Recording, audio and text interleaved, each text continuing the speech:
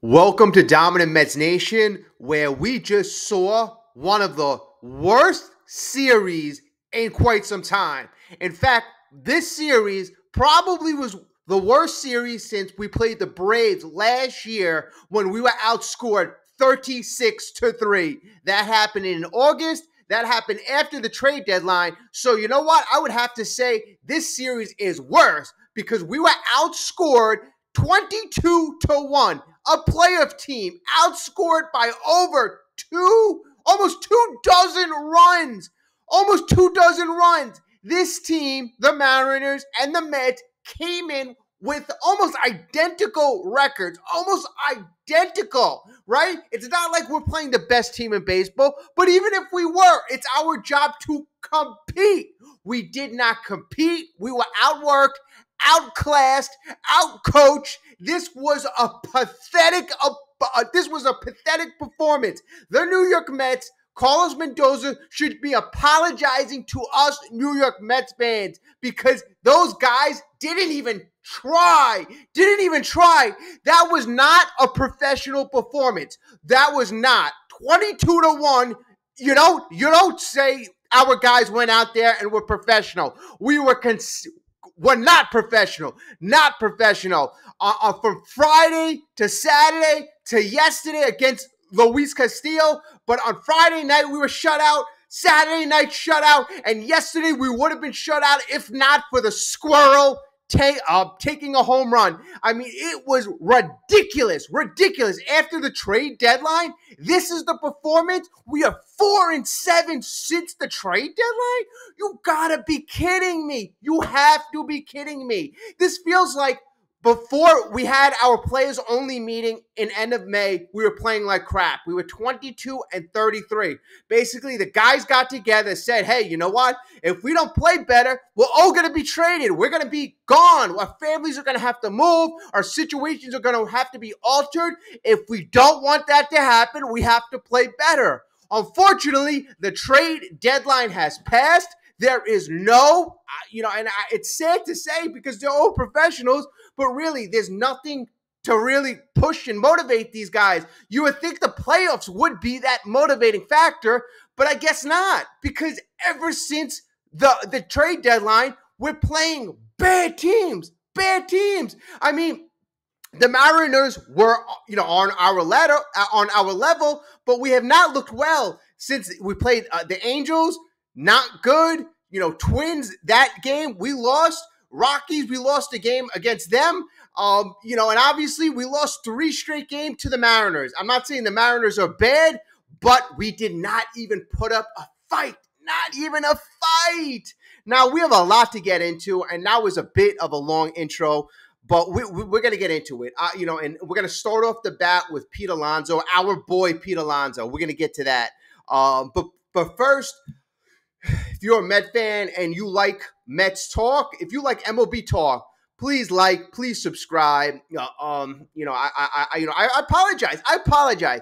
Mets fans, you should be owed an apology from the Mets organization, from Carlos Mendoza, down to the players, because we did not execute. We did not perform. We didn't do anything right. So let's get to the so-called leader, and then we'll go to some key things to focus on. So Pete Alonso, ever since the trade deadline, it really seems like the focus has been on Mr. Pete Alonso, right? That seems to have been the focus. So we had that bad series in Anaheim. After that bad series, the next game, Pete Alonso was dropped to the lineup, right? So I don't know if something transpired in the clubhouse because Pete Alonso has been, bad and unclutched for a long period of time. At that time, when he was dropped to 5th, he was hitting 190 with runners in scoring position. Now, all of everyone saying he's been one of the most dominant run producers in all of baseball. And he has. He's had the home runs. He's had the RBIs to go with it. But I'll tell you what Pete Alonso has been. Pete Alonso has been unclutched. He has gotten a lot of these RBIs when the team has stunk or been out of it. When the team has been competitive or good, Pete Alonso has failed. This year being the best example. We're trying to fight for a playoff spot. Pete Alonso hits 200 with runners in scoring position. He has had little impact, so we all get to see it. This year, out in the open, contract year, Pete Alonso hitting under 800 OPS, under 500 slugging. I think he's hitting around 470 slugging, which to all of you who don't know, his career slugging's around 550, and hitting 470 slug for a guy like Pete is horrible. Horrible. So Pete is hitting well below this year. Last year, the team was out of it, right? So the team we all know had one of the worst years. But let me go back to this year. This year, just so we all know, Pete is number 2 in all of baseball in runners left on base. Pete Alonso has left 221 runners on base this year. The only guy in all of baseball that has left more runners on base than Mr. Pete Alonso is Teoscar Hernandez, and he's left 227 runners on base. Pretty soon, Pete Alonso will catch up. He's only 6 behind, but he is number 2 in all of baseball. So that's what he's leading the baseball in. Last year, the Mets were out of it, right? So the pressure was off. So last year, Pete Alonso was still number 14 in all of baseball. He was left 277 men on base. Last year, that's still very, very high. He's still in the top 15 in all of baseball. He was number 14. But in 2022, when we were fighting for, to go deep in the playoffs, when we had a great team, when we had 101 wins, Pete Alonso was number 2 in all of baseball and left 290 men on base. Oh, number 2 in baseball. If you go back to 2021, and the stat we're talking about is runners left on base, Pete Alonso was number 5 in 2021. In 2020, Pete Alonso was number 7 in 2019. Even if we go back to his rookie year, Pete Alonso was number 14. So since 2019, Pete Alonso has been in the top 14 in all of baseball in terms of leaving runners on base. Now, the better our team has been, the higher he has been on this list. So in 2024, our team is good. He is number 2. In 2022, our team was good. He was number 2. Now, when the pressure was off, he still leaves a lot of runners on base, but he is a bit lower on the rankings. Now, this is telling you a lot. First of all, it's telling you he has a heck of a lot of opportunities. Thus, why he always ends up with a decent amount of RBIs. But this guy is failing more often than not, and fails more often than not when the pressure is on. Now, there's a lot of questions about Pete Alonso, and we were hoping that they would be answered. Now, number 1, is he a winner? Haven't seen that. Number 2, is he a leader? Well, the team's gone south. Last year was a dumpster fire. 2002, we fizzled out in round 1 of the playoffs. This year, we have a great opportunity, added some, decent pieces, and since the trade deadline, sunk. When he had an opportunity after the Angels series to say, hey, guys, get on my back. It's about the team. He made it all about himself. And the team has thus far, taken a downhill turn. That's what the opposite of leadership looks like. When the team is doing bad, you make things worse. Leadership is supposed to be a calming presence, somebody who takes the burden, the stress, puts them all on himself so the team can relax. But no, I'm an all-star. No, I'm hitting 40 home runs. I'm not going to take anything negative out of this. No, I'm doing my job. It must be everybody else. No, that is the opposite of a leader. Is he clutch? Hasn't answered that question. I'm not like a fitness guru, but the guy doesn't seem like he's the most physically fit. Is this guy going to age well over 6, 7, 8 years? I mean, you look at like a fitness competition. The home run derby is a fitness competition.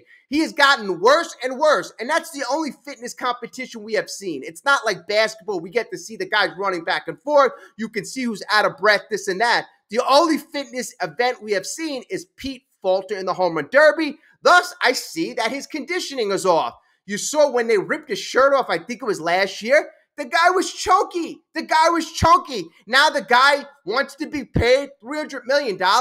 And that's another thing. You go to all these, you research about Pete Alonso, and you see that Scott Boras is running cover for him. Whether it's Sports Illustrated, whether it's fan-sided, you see all these articles that Pete Alonso is linked to 4 teams that are interested with him.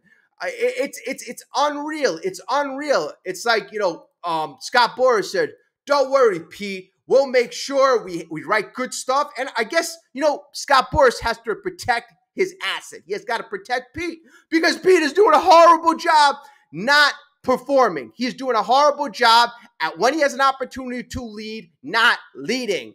And this is the result, folks. This is the result. I mean, I don't know how the clubhouse has been in the last week and a half, but I would guess not good. I would guess not good. This team was lifeless out there. Lifeless in Seattle. And you know what about Seattle? So Bryce Miller was the pitcher pitching on Friday. Not Cy Young, not Greg Maddux, not Randy Johnson, not Pedro Martinez. It was Bryce Miller, right? So Bryce Miller, we made him look like all those star pitchers. He didn't give up anything against us. He was dominant. And this is a man, he has 7 pitches.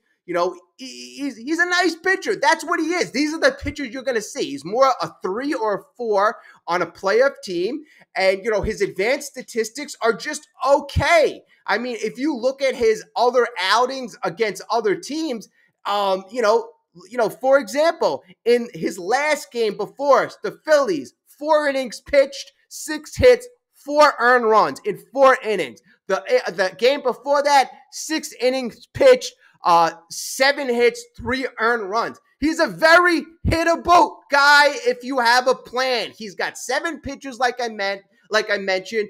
Predominantly, he throws a 4-seam fastball and a sinker most of the time. He mixes in a split fastball, a split finger, and a sweeper. But those are his 2 predominant pitches. If you have a plan against him, you could strike.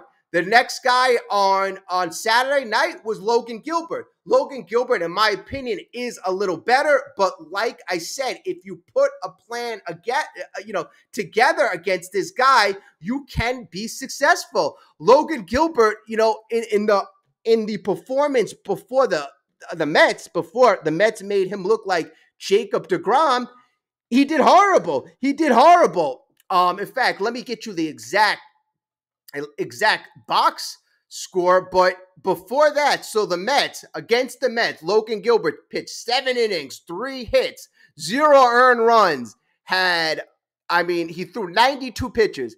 In the game before that, now let's look at Logan Gilbert's last couple of games. Against the Phillies, he pitched in 6 innings, 4 hits, 1 earned run. Okay, so that wasn't that bad.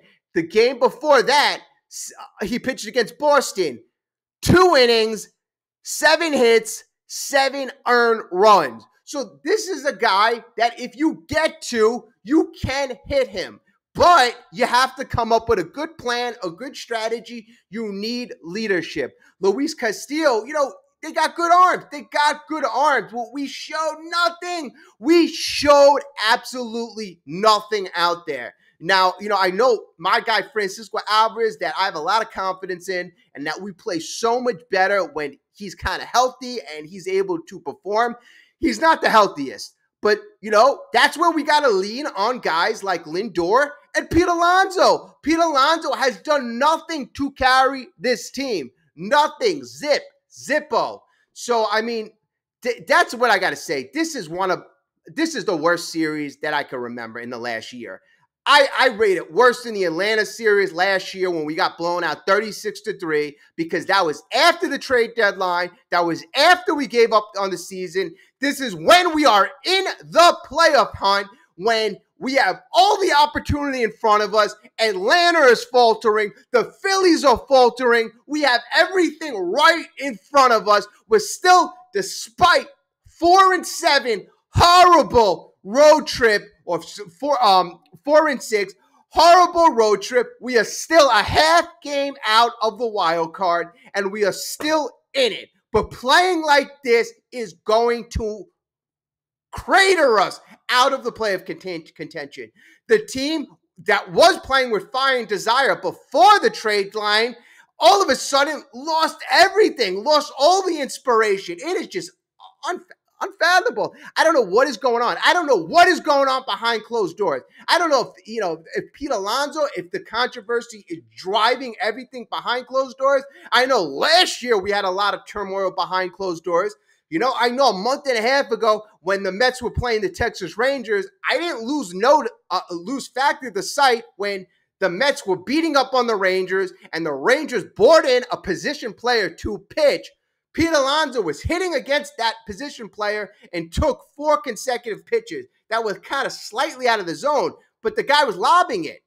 Max Scherzer yelled in frustration, "Come on, what the F? Swing." And seeing that reaction that Scherzer gave Pete kind of led me to believe they didn't have the best relationship. And why would he be so angry at the guy? It seemed like there was something deeper there. We all know the Tommy Pham complaints. Tommy Pham complaining about how our guys aren't working hard and about how there was a troublesome nature in the clubhouse. Where there's smoke, folks, there's fire. And this team, I got to say, the core is going to be blown up. The core is going to be blown up. I mean, Pete Alonso is so far off this team right now. It's not even funny. He's already turned down a 7-year, $156 million contract. For all those folks who are saying, well, you're going to miss him. He's power. He's this, he's that. And then you should sign him to a 5-year, 150 or 6-year. They're all saying that we should sign him to money he already turned down. He already turned down a more than fair, a more than reasonable contract. So before we say, oh, we're going to miss him, remember, this guy wants to make $30+ million. And the only thing he brings is occasional power when we don't need it. Unclutched situations, when we're out of it. So I don't need that occasional power. I can supplement his stats in other ways, and that's what David Stearns were doing. I mean, essentially right now, you have a number 4 hitter that is ultra unproductive. I believe it was Ronnie the other day. I believe it was Ronnie. He said that the most RBIs have come from the number 1 position in the lineup and the number 8 position in the lineup. Those are the 2 top run producing positions. Not number 3, not number 4, not number 5. I mean, that is just so, untraditional, and it just goes to show you how much of a failure Pete Alonso has been. Now, another thing that I saw, and I was watching the MLB Network, and they were speaking to, I forgot what is his name. He does a lot of these, first take type of shows, and he was talking about Pete Alonso. And everybody was saying, oh, Pete Alonso's not cutting it, and I don't think the Mets should sign him. And he's like, what are you talking about? Pete's the best. He's a home run hitter. Are you crazy? And they're comparing him to Christian Walker. And then this guy's like, oh, he's so much better than Christian Walker. And then they go to Ronnie, and then they go, Ronnie, you would take Pete Alonso over Christian Walker. You would sign him over Christian Walker, right? Something along those lines. And then Ronnie, who knows Pete the most, knows Christian Walker, knows baseball, goes, without saying Pete stinks, without saying anything, he goes, Christian Walker is a hell of a ball player. And that's all I needed to know. Ronnie was basically saying, you don't know what you're talking about. I watch this guy every single day. I would take Christian Walker on Monday, Tuesday, Wednesday, Sunday, any day of the week, especially for the price that Pete Alonso is asking for. And I got to say, Pete Alonso, I don't know what it is, but one of the worst decisions you have made thus far, and it may, we don't know what's going to happen in the future, but signing on with Scott Boras has tanked your numbers, has really turned kind of a lot of fans against you because it's made you look selfish. When you've opened your mouth, you've only supported that claim. And, you were one of the most beloved players in all of baseball, and you were here in New York. You could have signed here for the next 7 years. You could have been that cornerstone piece, but you want to make bank, and that's understandable. That's understandable. But the way in which we are going about it, if you would have had that Aaron Judge-like year, you would have had all the fan support in the world. You would have had everybody banging down Steve Cohen's door. But at the end of the day, you're not producing. And there's so many games where we need to eke out runs. I think about, in the playoffs in 2015, and when we had Daniel Murphy and even Yoenis Cespedes at occasion, but mostly Daniel Murphy hitting all those, big home runs to keep us in games and to, get us the lead against the Dodgers. And I think about that. I'm like, we need Pete when these games are close, when we are getting shut out. We need that big home run. We need that big hit. And Pete has failed hundreds, probably thousands of times thus far that I said Pete averages about 280, 290 guys that he leaves on base every single year. He has been in the top 14, and a lot of times top 10 since he's been in this league.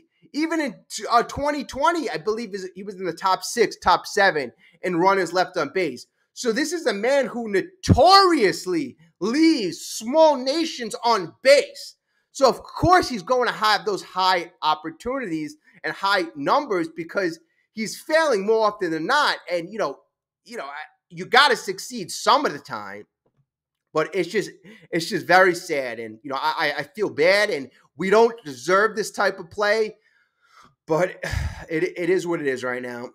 All right, folks, we're gonna cover this. I mean, I was thinking about this too. I'm like, the lower we go and the more out of it we become. Watch. You'll see Pete Alonso. He'll start hitting home runs. He'll start being dominant. Once we get out of contention or once we distance ourselves, you'll see Pete Alonso will go back to the 2019 form, the 2022 form. You'll see that dominant all-star type of player. But right now, when we're in it, when we're in contention, when we're right there, you're going to see one of the crappiest players in all of baseball. And one last key statistic. For all you who hear this, please drop it down in the comments because this is probably one of the keyest statistics about Pete Alonso. You know how most of the at-bats that major leaguers gets are against right-handed pitchers. Last year, at home, at Citi Field, Pete Alonso hit 180 against right-handed pitchers last year. That is horrendous. Because we know a majority of at-bats come against righties. And last year at Citi Field, he hit 180.